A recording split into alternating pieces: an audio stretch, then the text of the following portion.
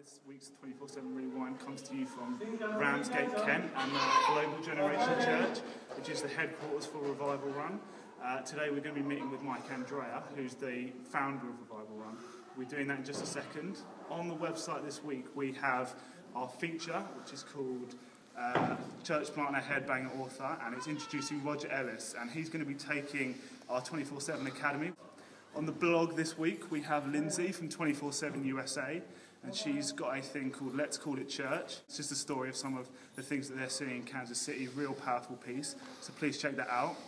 Then we also have Edwin from Holland, just talking about his personal journey of a 24/7 prayer room. He works really closely with the universities and the students in Holland.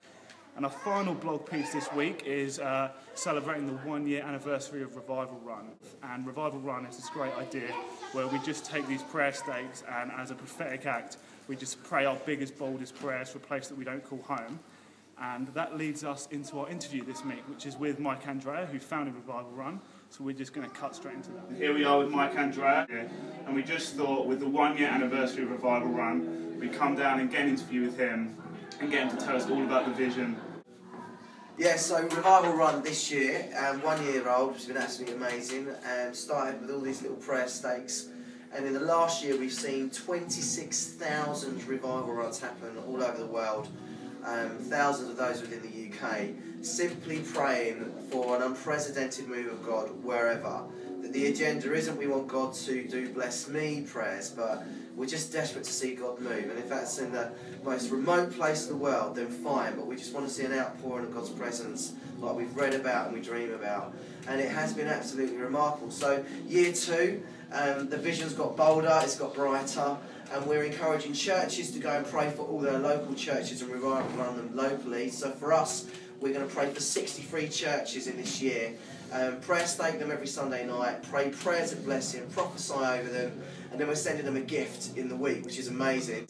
And then the big one, we just decided, hey, we want a Revival Run all 196 capital cities of the world, opening it up to the 24/7 international community and saying, help us pray unprecedented prayers of blessing globally. We don't care where God moves, we're just desperate for God to move in our nation and the nations, and that's Revival Run for these next few years probably, and who knows where it will lead us. Excellent. So who can do Revival Run? Is it like just for the special, or can everyone get involved? Anybody of any age. I mean, turn your holidays into Revival Runs, turn your trips to work on Revival Runs. I mean, whatever you do, make your own prayer stake or contact us, we'll give you a load, but wherever you go, turn it into a God adventure. And we've had this phrase, be the adventure. Any age, any destination, just go for it and just have fun, you know, because God is full of fun and He just wants us to just be desperate for Him to move. And we've seen so many things, and I believe it's just the beginning. Excellent.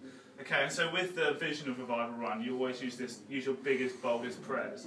So we're just wondering if you could just give us an example. Well, my bold prayer at the moment is in Matthew. There's a point where Jesus says, "I've come to set the world on fire."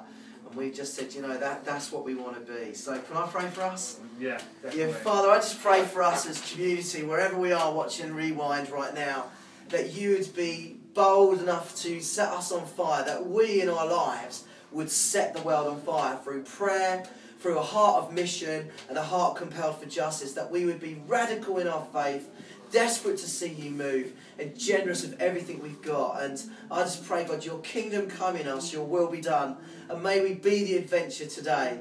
In Jesus' name.